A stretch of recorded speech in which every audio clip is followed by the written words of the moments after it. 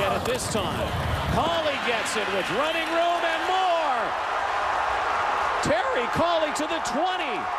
That's what they needed on Labor Day.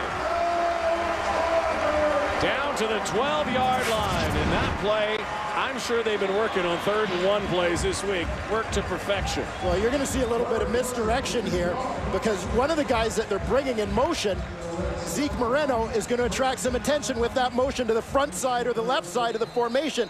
They bring it back the other way. Great job by the pulling guard, Pete Diakowski, to get around. Seals his man to the inside. That allows Terry Caulley to bounce it outside. Pick up some big yards in that situation. Missed tackle there as well.